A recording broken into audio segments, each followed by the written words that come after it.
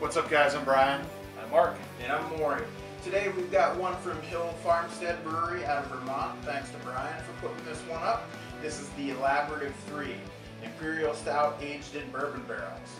Not sure if the details are on here. Yeah, okay. It was brewed in March of 2014, so it's coming right up on 4 years old.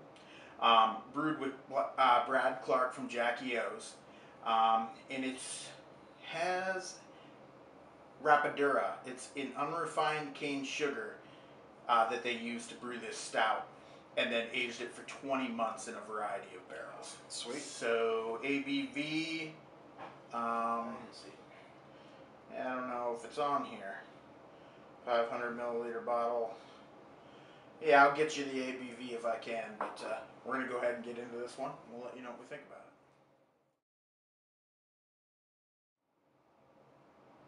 Wow. Boy, Boozy. and rich. Yeah. Some roastiness, a little bit of dark chocolate, bourbon. Real sugary. Yeah. Whether that sugar that they added, Yeah. it's that or just the sweetness, yeah. Yeah, there's a sweetness to it. A little bit of a molasses character in there as well. Basically, all your typical stout aromas. Mm-hmm. Right. I mean, I wouldn't say the bourbon is in your face, but you can definitely get it. Yeah. If You you know? were doing this blind, I would definitely guess it was bourbon. Yeah, oh, for sure. Yeah.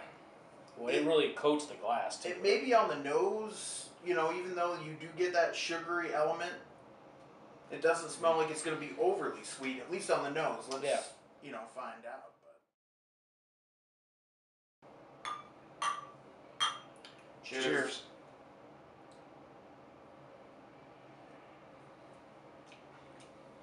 Wow. Oh, It's definitely sweeter than. Yeah. Wow, that sugar. yeah.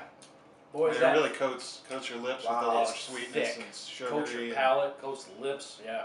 The alcohol kind of, it's not real, there's not really a burn to it. I mean, I feel it's pretty mellow. But, you can definitely get the bourbon off of it. It's sticky. Yeah. You know what I mean? That sugar has a stickiness to the mouthfeel. But there's on a back end, it's that barrel almost thins it out a little bit. Sure. Definitely get the wood notes, definitely get some bourbon character. Right.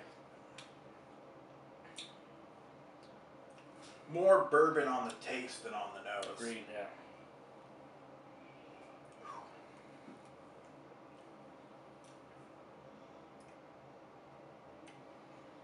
Great flavor.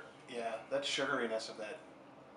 It's sweet right up front, But it has a nice, it's not cloying. No, and it has that nice kind of roasty molasses flavor on the back end, along with the ABV keeping that sweetness in check, I think. Oh yeah, that's it. It does. It balances it out nice. You think from the smell and from the taste at first you think it might be a little bit too sweet, but yeah, it just the finish isn't that sweet.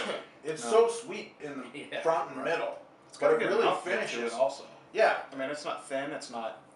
Nicely carbonated. It's almost 4 years old, and it still still comes up with a frothy head on there. It said 15 was when that Bottle was was bottled. 15. Okay, So so brewed in March, bottled in 15. Right. Okay. I'm at, honestly, an easy 4.5. I'm really kind of digging the all-over flavors of it. The sugariness to it isn't killing it. It's got a nice bourbon to it. And it's pretty much, all stout characteristics of what we look for. Yep. But I'm going to stick to a 4.5. All right, yeah, I was between 4.5 and 4.75. I'm going to go with a 4.5. It is pretty sweet. It is nicely balanced, honestly, for this type of stout. Got some nice bourbon character, nice oaky woodiness, kind of thins it out on the back end to help that balance. But yeah, we get a solid 4.5. It's a damn good beer. Yeah, I'm at a 4.5 too. I love the flavors on it. I know you guys said you were pretty cool with the body on it. I think it could use a little bit more. There's that nice sticky sugariness to the beer, but actually it kind of drinks more of the mouthfeel of a thicker barley wine to me. I could use just a little bit more, and I'd be at that 4.75 because I love the flavors of it personally. It is getting close to life. Yeah. So thank you so much for sharing this one because it's excellent. Anytime, guys. And until next time. Cheers.